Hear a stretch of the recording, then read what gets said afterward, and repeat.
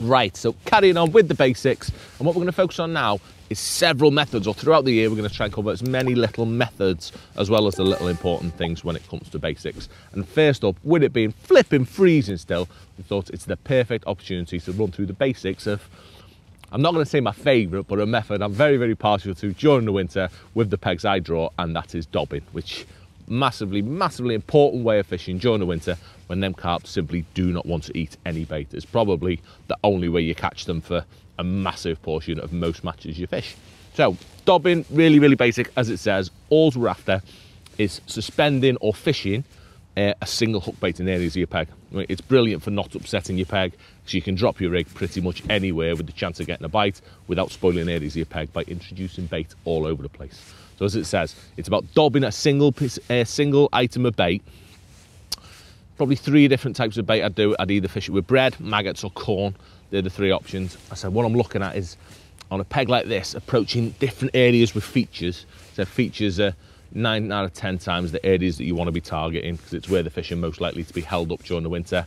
And it's just about dobbing one of those 3 baits, depending on what I feel like, in them 3 areas, trying to locate fish before they actually have a feed later on in the day. So really, really simple. Them 3 baits, let's focus on them a little bit first, the type of bait I'm going to choose. As I mentioned, bread and maggots are my go-to. They're the 2 baits that I'll pick 99 times out of 100. I mean, bread is often my first choice, which is brilliant. So I'll often talk about the type of bread. Orange Warberries, the best bread in the world for dobbing. Due to tackiness, thickness, whatever else, it is the perfect bread when it comes to dobbing. What I'm looking at doing is just using a bread punch. Really, really simple, and ideally a bread punch that compresses it. I mean, I'd much rather have a brass punch in this case that compresses my bread. I don't want a hollow tube type punch that ends up with a lovely fluffy piece of bread, because it doesn't sink quite as well. And what I'm after doing is just simply punching either a 6, 8 or 10 millimeter piece of bread, depending on the size of fish and whatever size I think the fish are wanting on the day. Let me whiz him out. You see there, lovely compressed piece. In that case, I've got an 8mm piece of bread, and what it does, it produces a lovely little punch that can be used on the hook. Let me try and stab my fingers getting this out. You can see, lovely little hook bait there. This is perfect for, as the name suggests, dobbing around your peg. So the one thing that you find with bread though, it is not very resilient, if you like. I mean, you find it swells up really, really quickly. So what happens is, if you move your rig too quickly, strike it a bite, it'll often come off your hook. It's also, for me, probably the #1 bait that can be a bit of a pain for nuisance fish. I mean, during the winter, those little fish are also in the little areas of your peg, in the little features, and them little diddy roach are right on a piece of bread when it goes in. So they can cause problems. And in that case, what I'd want to swap to is probably maggots. That's my second bait that I choose for dobbing. So bread's definitely first. If anything's an issue, I'll swap to maggots. Normally 3 or 4 maggots on a hook. Just a more resilient bait for whatever reason. I mean, less prone to getting eaten by the tiny fish because it's a bit of a bigger bait. But you can just, it's durable in it. That's the word to use. I can strike a lot more with it. It'll last on my hook pretty much until it gets eaten. I mean, I can strike, flick it about, do what I want with it, not worry about my bait coming off. But both of those baits as well can be suspended off the bottom without upsetting your bristle too much, as in they won't overwhelm your rig. Yeah, they're not too heavy. A nice swollen up piece of bread or 3 maggots doesn't have enough weight in it to sink most floats, as long as using a sensible float, but I'll talk about that in a minute. Lastly, my last dobbing bait would be corn. I mean, big fan of dobbing with corn, but a little bit different to maggots and bread that you can fish off the bottom. With corn, for me, I'd fish it as a static bait on the bottom. So I may plumb up a few areas in my peg and just drop in a single piece of corn on the bottom. But same rig, same everything, nothing fancy about it. Just it's not a bait that can be suspended, because it'll probably sink your float. So really simple when it comes to bait choices. Next, rig. And this is as simple as it can possibly get when it comes to dobbing. Nothing fancy about it whatsoever. I'm going to start at the top end and proper go through everything. In the elastic, again, really simple. Yeah, depending on the size of fish that you're fishing for, I go nice and sensible in either I'll have a 8 to 10 solid, 8 to 10 hybrid, or I'll use a, what are we doing? We had a bite then. 8 to 10 if the fish are a bit smaller, I haven't got to pull too hard, or a 10 to 12 if there's a few more fish in my bag and I need to pull, get them away from snags, things like that. But err on the side of being nice and positive. Like, I mean, you're not fishing little, really delicate components on your rig. You're fishing a bit more positive than you would in most cases in the winter, so you can use a nice positive elastic to get them fish out of where you want them and not upset the shoal. Mainline, really simple. Yeah, 100% of the time when I'm dobbing, I use 017 mainline. Yeah, again, durable. I'm putting my rig near snags. The last thing I want is it to get caught and lose my rig. I mean, I want my hook length to snap instead. And hook length, in most situations, so other than when it's really, really snaggy, I might step it up a bit, but 0.12, the perfect thing for dobbing. Yeah, you don't want to really go any lighter, just because you're going to hook them big bonus fish doing it. It's what you're targeting. So the last thing I want to do is hook a 10 pounder and lose it because I'm fishing too light a line. So 0.12 for dobbing, definitely. I've never felt any situation where I've got to go any lighter. So as you can see, rig as well itself, really, really simple. Big long length of line. So it's not a rig that you're dictated to a short length of line between your float and your pole. You can have 3, 4, 5 foot. You can have whatever you want as long as the wind's not upsetting your rig too much. So in today's case, I've got a nice 3 foot, which means I can move that rig all over the place. I mean, if I want to dob in deeper water, I can just use same rig, move it up, and I'm away. Yeah, alternatively, I can shallow it to whatever depth I think the fish may be feeding, and shot in, simple as, in fact, float first. I best not brush over onto float, and rugby ball style floats, I mean, by far the best for me, dobbing. You don't want the stupid sensitively, we got a fishy, you don't want the stupid sensitive floats with little delicate bristles. I want something a bit more positive. I mean, I'm suspending a bait 9 times out of 10, so the bites are going to look good anyway. I mean, it's a tight line, you're going to see the bites really good. So nice, slim carbon stem. I find carbon these days far better than wire stem floats for dobbing. Again, just more durability when you put it in the snags, and a decent bristle.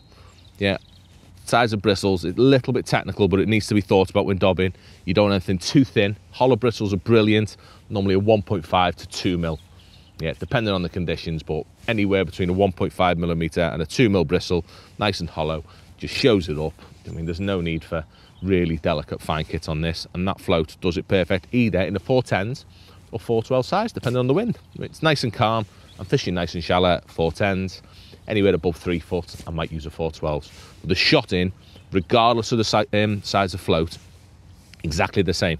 In that simply, I have a bulk of 99% or 95% of the float shot in capacity. In this case with stots. I'm a big fan of stots when it comes to dobbing, for reasons I'll show you in a second, but 95% of the float's shot in capacity is underneath it, and then I literally have 1, 2 or 3 number 12s down the line. Yeah, depending on the depth, probably for every foot I'll probably have an extra number 12 just to keep it a little bit tight, just to stay in contact. But in today's case, where I'm fishing at about 2.5 foot, I've literally got 2 number 12s.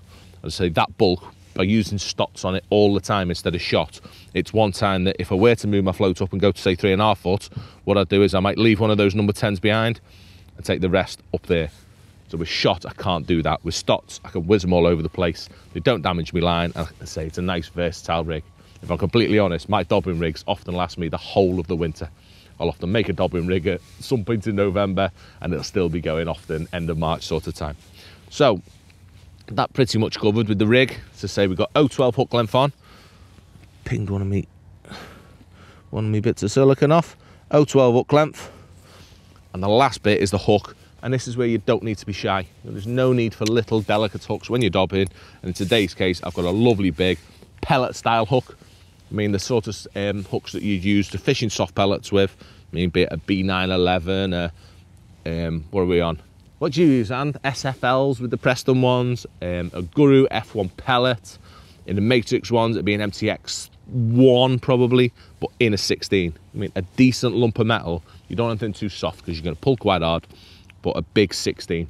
Because whatever bait I'm going to use, it can handle it sort of thing. I mean, a big bit of bread will swell up, 3 or 4 maggots or a piece of corn. There's no need for messing about with little tiny hooks. So that's basically it. As you can see, really, really, really simple type rig. I can stick it wherever I want in my peg. But first, before I dob it about, I do just want to have a little idea of what the depth is, which I'm going to show you next, and then how I set my rig after I've done that. So, rig all sorted. What I do want to do before I have a little dob is just get a rough idea of the depth of the peg. But the last thing I want to do is drop a plummet all over the place. Yeah, you have to assume there's little pockets of fish sat on all these potential areas where I could catch one. So the last thing I want to do, drop a plummet in, disturb them, potentially not catch some fish. So all I want to do is plumb up once. So in today's case, because I'm a bit unsure of how deep it is on this one, I'm literally going to ship out. I've got my rig set at, what am I on there? 2.5 foot. And all I want to know is the shallowest point. Do you know what I mean? I might have a quick look in the middle there. If I drop it down middle, that rig goes all the way down, gone. So I know it's sort of 5 foot plus down the middle.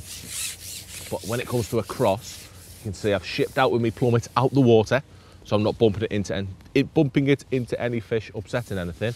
Well, all I'm going to do is drop it. So I have had a sneaky look at this already. Tight against the far bank, and you can see that's how deep it is. So I know that's full depth. Yeah, I don't need to set it at that. I'm not plumbing up to fish at full depth.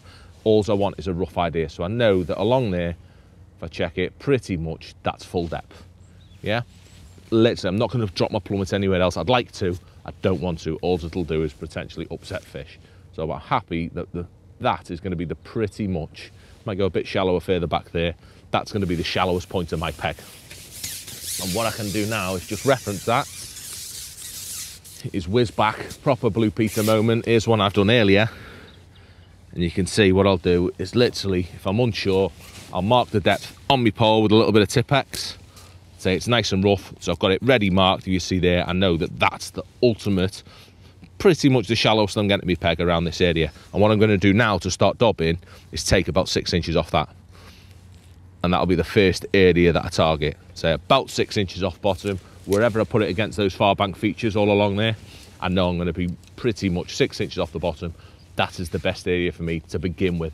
And what I'll do is I'll work that area. If I've not caught any in that, I might move it up a foot and I might drop into much deeper water. But again, I'm always fishing sort of 6 inches off bottom in most cases, unless I feel it's not right for whatever reason, and I might have a little try on the bottom. But that's pretty much it. I mean, not a fancy thing. You're literally targeting the areas and ultimately not upsetting the fish. That's the biggest thing you need to get your head around with dobbing, is that everything that you do, be it plumbing up, not feeding, just dropping that one delicate bait in, it's just not upsetting them fish and getting those few extra bites when the fish aren't feeding. Right, you lads, very, very sorry to interrupt your video watching. How dare you? Quickly, if you haven't already noticed, we have managed to write a book, haven't we? Yes, we have, Which Jamie. is full of all our very bestest methods and features or whatever else we do on this wonderful subject of fishing. So if you haven't had a look already, go and have a look at winningways.shop and buy one for yourself.